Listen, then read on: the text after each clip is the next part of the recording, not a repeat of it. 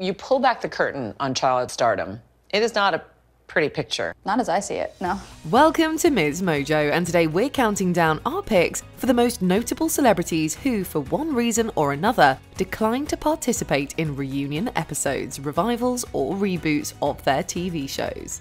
Coffee tomorrow? 10:30. I'll miss the coffees.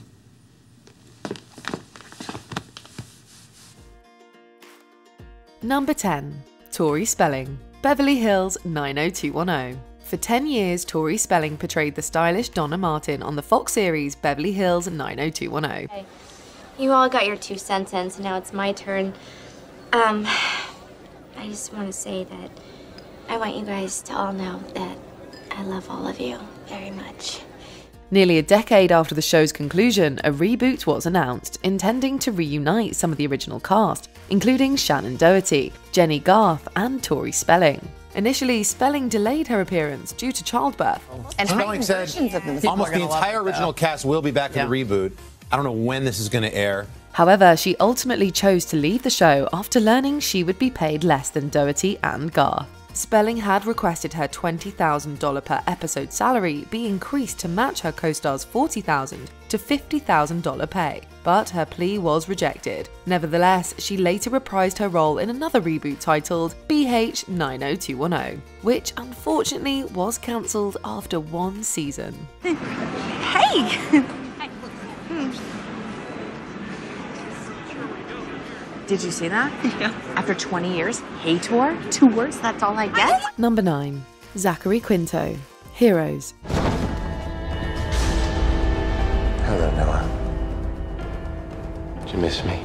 Zachary Quinto rose to prominence as the psychopathic villain Sylar on the TV series Heroes. Initially a recurring character in the first season, Sylar evolved into a central figure in subsequent seasons, earning the adoration of many fans.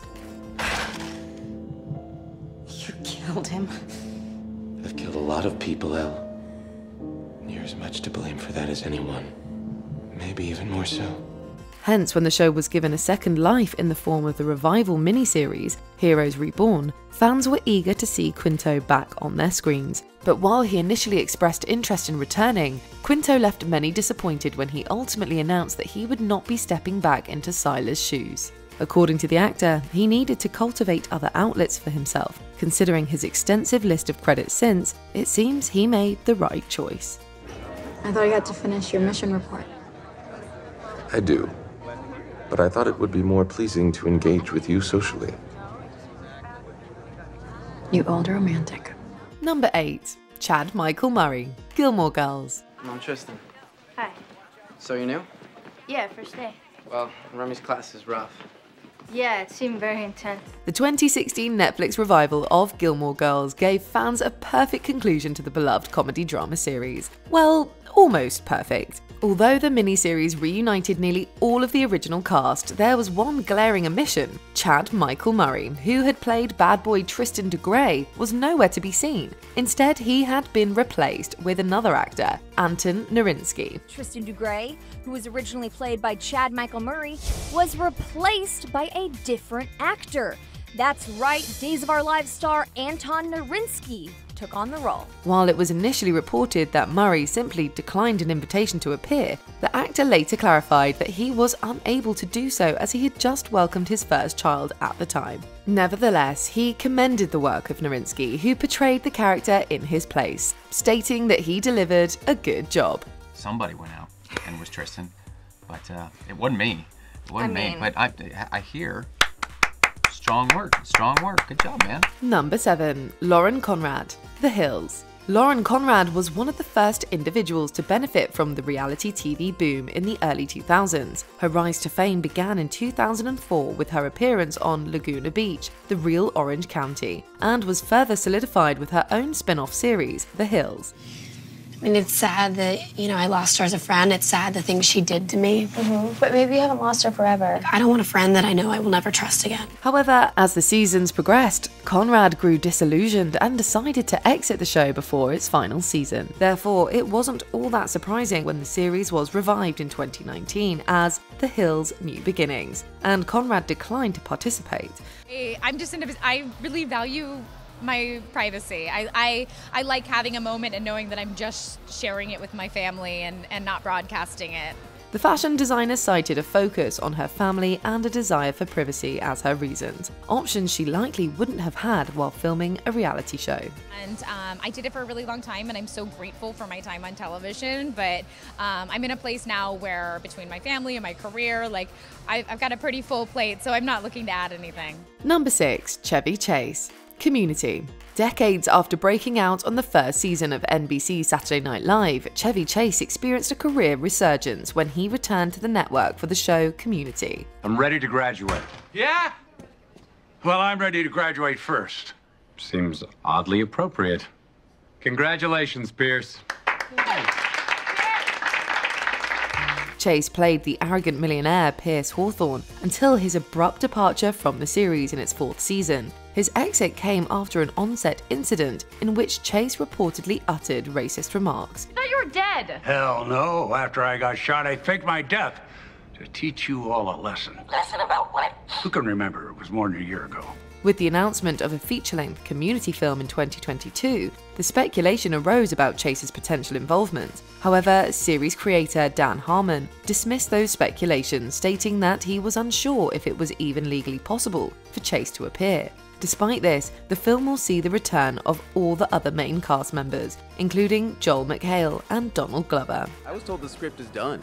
Well, So- was it in your inbox? No, it's not. I haven't read it yet. Joe, kid, but I was what's told happening? it was done, so Okay. it's really just a schedule thing. I'm in. I'm all in. Number 5, Michael Ontkean. Twin Peaks. Sometimes an actor retires from show business and simply has no desire to return. That seemingly was the case with Canadian actor Michael Ontkean, who portrayed Sheriff Harry S. Truman in the first 2 seasons of Twin Peaks. We're in, had a slice of cherry pie. Incredible. Well, I'll tell you, we're sure glad to have the FBI here. When talks surfaced about reviving the show, Ontkean, who had retired from acting, was approached to reprise his role. Initially keen on the idea, Ontkean eventually lost interest and declined the offer, opting to remain retired. Hey, Joe. I understand you wanted to see the sheriff up here. Yes, I did. The role was eventually replaced with Truman's brother Frank, portrayed by Robert Forster. Interestingly, Forster was originally hired as Harry Truman for the show's 1990 pilot, but he had to drop out due to scheduling conflicts, leading to Ontkean being cast. Good to see you again, Wally. It's good to see you too, Sheriff Truman. Number 4, David Hyde Pierce. Frasier.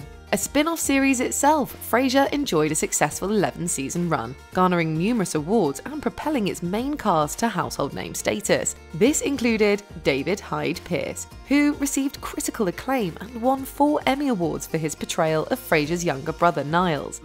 You're acting just like Dad. You take that back.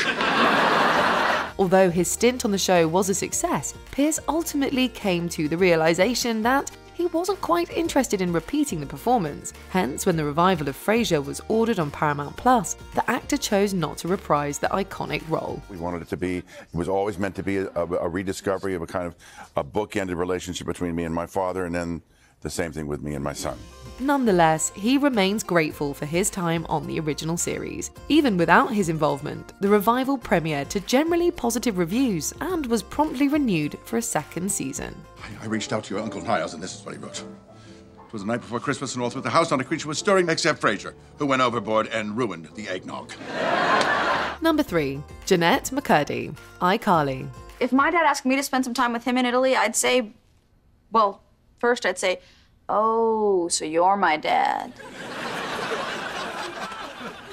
And then I'd go. The 2021 revival of the Nickelodeon sitcom iCarly was missing one key figure, Jeanette McCurdy. The actress portrayed the tomboyish Sam Puckett in all 6 seasons and returned to star alongside Ariana Grande in the spin-off Sam and Cat. Years later, McCurdy disclosed that during her time on iCarly, she faced severe maltreatment from her own mother. Her approach was very unhealthy and informed by her own lack of self-work.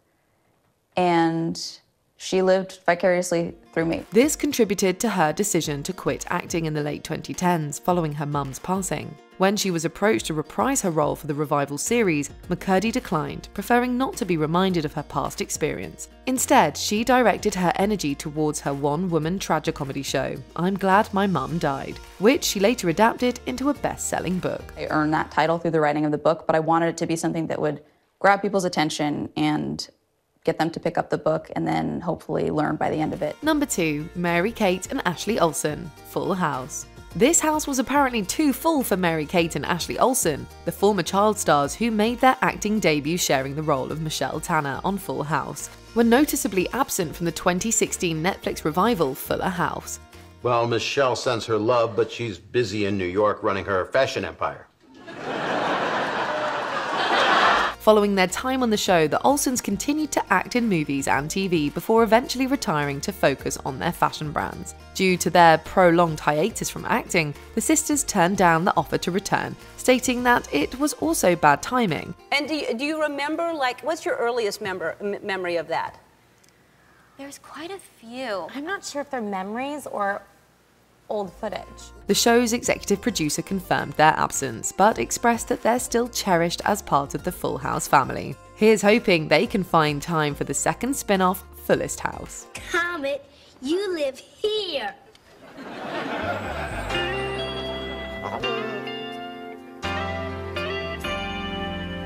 We all live here.